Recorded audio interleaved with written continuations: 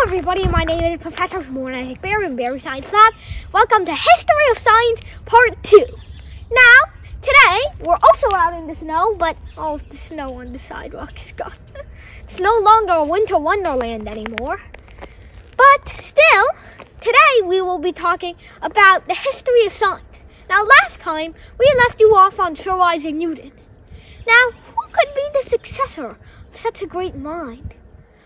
Yes, it was a 40-year-old mathematically illiterate British mathematician or British physicist. I mean, how do you comprehend that? Now, he was named Michael Faraday. Michael Faraday was a British physicist who was illiterate completely until the age of 14. At that time, he was taught reading and writing from a church school. Now, Michael Faraday did not have much formal education. He got most of his education from a great prominent scientist and chemist of the time, Sir Humpty Dumpty Davy. Humphrey Davy. Not Humpty Dumpty, Humphrey Davy. So the thing was, Humphrey Davy allowed Michael Faraday to go on a tour all around continental Europe, where there were people like Alessandro Volta or Ampere. There were so many great and esteemed scientists that he was able to meet and learn from. That was one of the pivotal things that allowed Michael Faraday to grow to one of the cornerstones of physics. Now, Sir Humphrey Davy, he got a quite severe case of the death 9 days after having a stroke. And so Michael Faraday instead opted towards electromagnetism. And electromagnetism, electricity and magnetism were seen as two separate subjects at the time. However, Michael Faraday was one of the key people who were going to unify it. Now, one day in 1831, when he was 40, as I said, in 1831, he took a magnet and put it through a coil. And voila, the thing that he had been dreaming of, waiting for. He saw that magnetism, the moving of a magnet, the creation of a magnetic field, could create electricity. That was one of the biggest achievements. And so, this is what we remember Michael Faraday for. One of the first and key builders of the bridge between electricity and magnetism. That bridge eventually became something new, a uniting factor, which made electricity and magnetism become electromagnetism. Now, this was the discovery that he called induction. However, unlike many others on this list, Michael Faraday was amazing in math. Sorry, I was lying. I didn't mean amazing. I meant absolutely horrible at math. He never got any formal education, and the only education he did get was from Sir Humphrey Davy, not a mathematician, a chemist. Thus, he could not translate his little induction stuff into math. Just like when you have thoughts, you can't spill them out into words. And so, that was a job left for James Clerk Maxwell, who was one of the biggest figures in physics. He was the one who united both electricity and magnetism under one subject. And so, what were this legendary tool that he used to destroy any previous semblance of disconnection and create one unified subject that would determine the future of physics from now on? He used 4 equations, 3 of which he stole from others. Okay. Not really stole, but he used them to make an inference that electricity, an electric field, can create a magnetic field. A magnetic field can create an electric field. And this was the link between electricity and magnetism he had been waiting for. Specifically, it came in the 4th equation. The 4th equation he didn't fully steal. he actually made a revision, but he stole parts of it from Ampere still. What a robber! Forget Hamburglar. Now we've got equation burglar over here. So, now, what was this mystical equation? Well, this equation basically said that an electric field can be created, yeah, sure, from the usual stuff, but it can also be created by a magnetic field. It can not only be created by current, like I or stuff like that. It could also be created by B, the magnetic field. And so, that, once and for all, unified all of electricity and magnetism. Now, how did he find this out? Well, he thought, you are generating an electric field.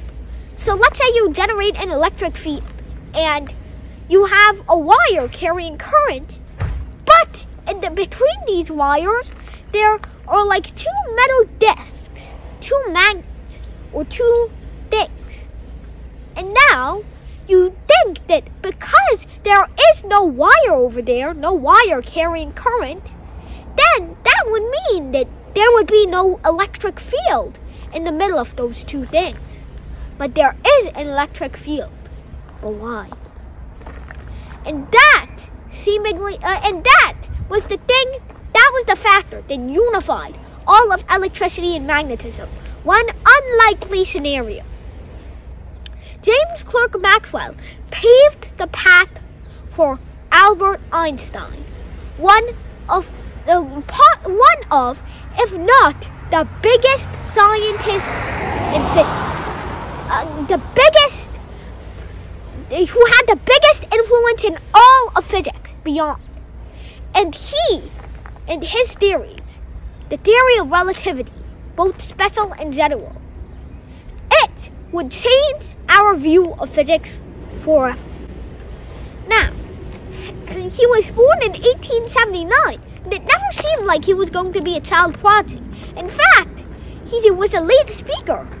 He didn't speak until the age of 5. He was born in 1879, but it turned out that he would quickly blossom from there. In 1905, when he was 25 years old and a hitherto unknown patent clerk, he wrote down.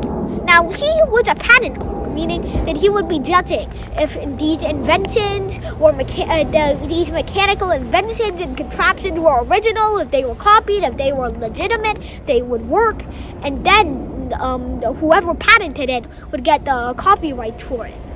However, he was sitting there wondering, one day, would he ever make an original thought of his own? And indeed he did.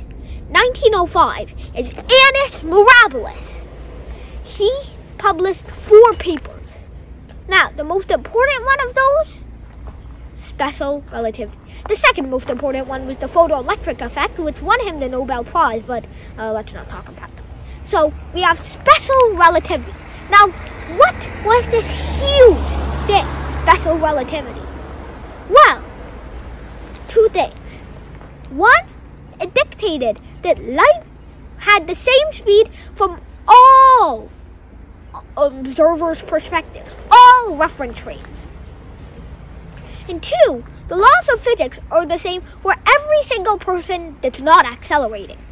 That's why it's called special relativity, because it only applies to things that are moving at constant velocity or at rest.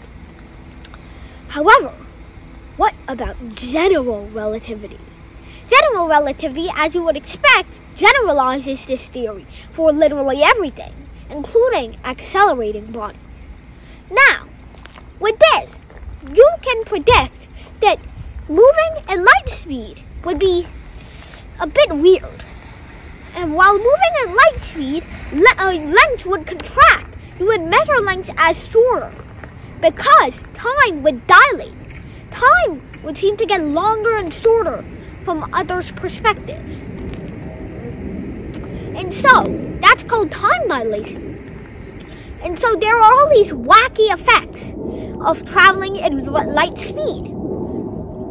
And this is all because light speed is the same from every observer's perspective. Now, second thing, it also predicts many things about black holes, the first of which was discovered, sadly, a bit after Einstein died. And the first one which had a photograph taken of it was discovered in April of 2019, which is surprisingly recent, which just shows how much we don't know about the universe. But this special relativity, this general relativity, predicted black holes, which were objects that were extremely small but very gravitationally significant. It predicted relativistic momentum, relativistic length, relativistic time. It predicted that simultaneity wasn't real, or rather was only real because at different perspectives or at specific reference frames. So, for example, if you're a man, if you're a conductor, and you see that if you're a guy if you have a train passing by and you're a guy just sitting on the side of the road, then you saw that two lightning bolts struck the train at the same time on both ends. If the conductor was at another point, or say closer to one point of the train than another, he would see that those things weren't simultaneous. Rather, the one that was closer to him came first, and then the one that was farther away from him came after. And so, this is general and special relativity. It gave us a huge revolution in science. In fact, it also predicted that mass could be converted to energy and vice versa. In fact, mass could be converted to a lot of energy. In fact, I might have like the energy of hundreds of nuclear bombs bouncing around in me right now. And I can calculate that, in fact, using the equation E equals mc squared. It's constant. C is always constant, 3.8 or approximately 4 times 10 to the 8 meters per second. And you also have, 3 times 10 to the 8 meters per second, approximately. And you have the energy output. So the energy output of me is equal to my mass times the square of the speed of light, which is 3 times 10 raised to the 8th power. So there's really just a constant and a variable, which makes it extremely simple to calculate how much energy might be bouncing around in me right now. You can do it, in fact. I'm approximately 30 kilograms, and so you could convert that. So you take 30, then multiply that by 9 times 10 to the 16, and boom! You get 2.7 times 10 to the 19 joules inside of me right now. Now, these were all insane predictions, but the crazy thing, Einstein was proven right. Time dilation, by the way, just a note, also happens not only when you're traveling at relativistic speeds, but also happens when you're near a very gravitationally significant body, like, for example, a black hole. Now, he was proven correct, in fact, due to some extremely precise atomic clocks and some extremely precise measurements. And so, Einstein, however, was a staunch opponent of quantum mechanics. He once said, in fact, God did not play dice. Now, he wasn't a religious believer. He didn't really believe in any sort of God. He didn't have any personal gods, per se. His imagination of God was somebody who just created the laws and let the universe run on its own. However, he meant God did not play dice. It's, a statement to say how bizarre quantum mechanics was, that it couldn't possibly be true. Quantum mechanics, speaking of, quantum mechanics, basically, now what is the sense? What is the sense? What is the meaning of does not play dice? Well, the central thing in quantum mechanics is that you cannot calculate where a particle could be at a specific time. You cannot calculate exactly where a particle will be. You can only predict the probability of it being at a specific location at a specific time. Only the probability. And, well, dice are related to probability, so God did not play dice. Makes sense, doesn't it? So, speaking of quantum mechanics to the public is like, ooh, fuzzy stuff, new particles, double slits. But in reality, it's not that way.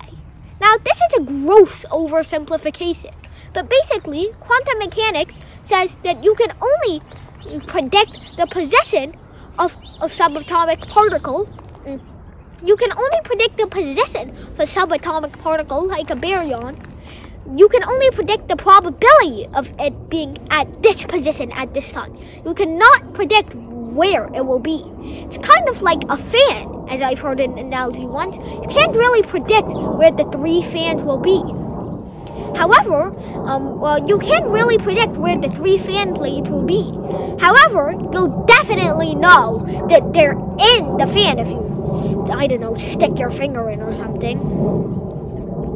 So, this is the idea of quantum mechanics. Quantum mechanics also has, well, the Heisenberg's uncertainty principle. Where does its namesake come from? Werner Heisenberg.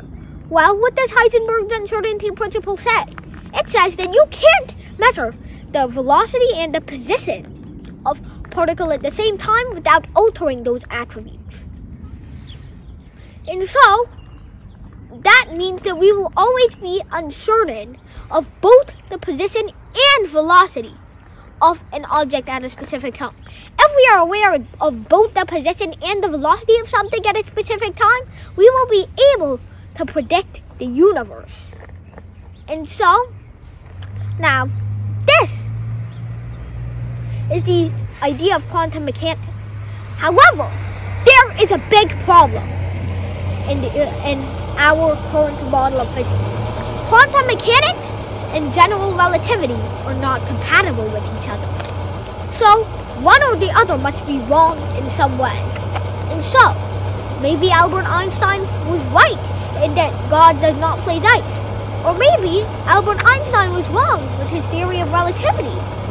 We will never know. We will never know until one of you, watching this video or otherwise, maybe me, maybe you, sitting right there on the other side of the screen, maybe you or me, one day, someone will discover the link between quantum mechanics and general relativity.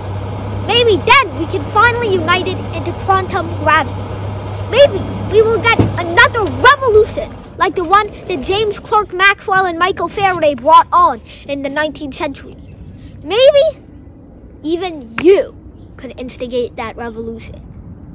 Together, we can turn the world of physics upside down. Thank you. Brought to you by Brilliant.org. The Bari Science Lab to fall in love with math and science.